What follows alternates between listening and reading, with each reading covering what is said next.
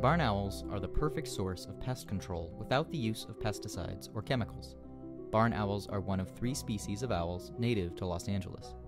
A family of barn owls can eat from 3 to 5,000 rodents a year, and they have 2 clutches of eggs, so that could be up to 8,000 rodents. That's a lot of rats.